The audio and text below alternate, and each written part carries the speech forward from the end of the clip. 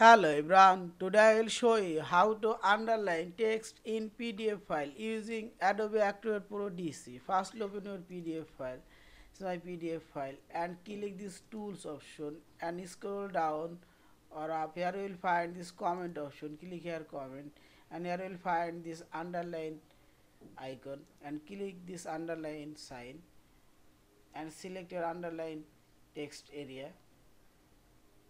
This text already underlined. You can also see underline color and this underline color opacity,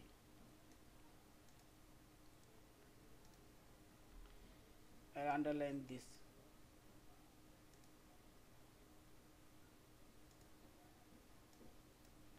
and change underline color already changed.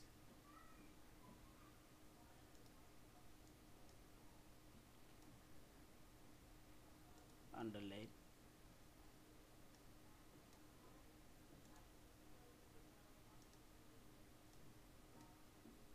change underline color,